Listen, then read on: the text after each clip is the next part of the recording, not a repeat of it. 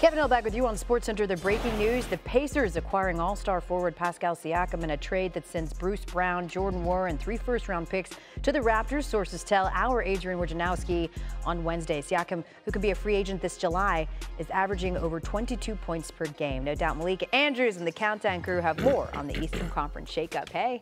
Elle, thank you so much. Hey, alongside Stephen A. Smith, Michael Wilbon, Bob Myers, I'm Malika Andrews. So Elle just mentioned it. The Pacers, they made quite a move today, acquiring Pascal Siakam from the Toronto Raptors to pair with Tyrese Halliburton in what has been the best offense in the NBA this season. But the question, Stephen A., is what does that do to shake up the top of the Eastern Conference, if anything? Nothing.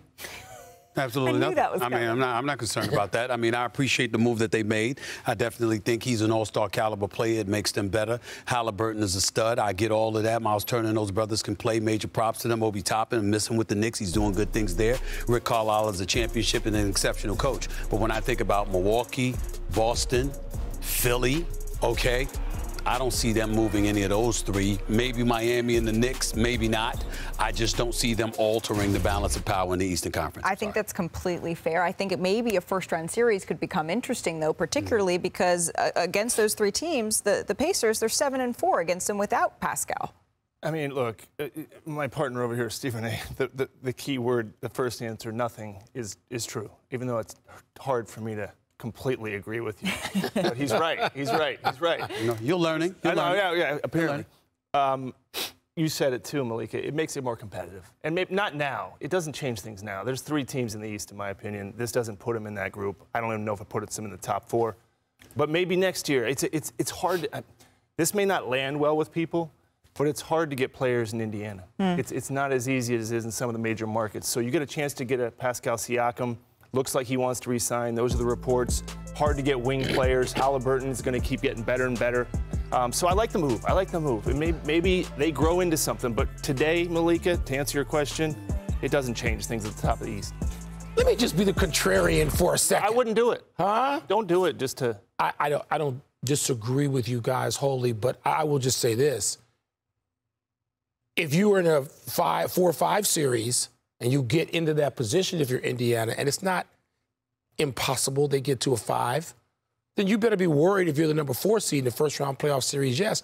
And by the way, the Milwaukee Bucks, who couldn't stop the 4 of us defensively right now, how are they going to deal with that much offensive production potentially from the Pacers?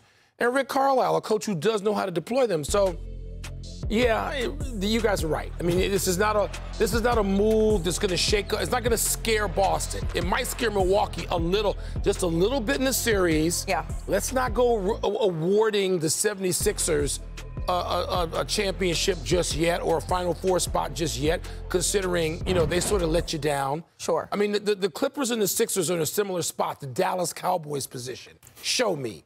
You don't get extra credit. I don't trust you. I don't believe in you. Prove it. So I think the Pacers have made a nice little move here.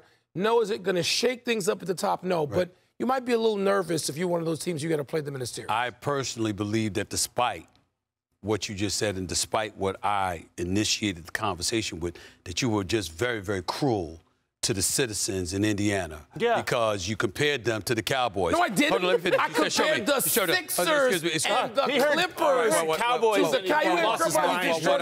What I'm saying is the Cowboys haven't shown anybody anything in 29 years now. I mean, this is new with everybody else. Showing people nothing. I blame you. I blame you for bringing up the Cowboys. You should know if you do that, he's going to go off in any direction. It is. I was saving that one, Bob. It is a beautiful thing.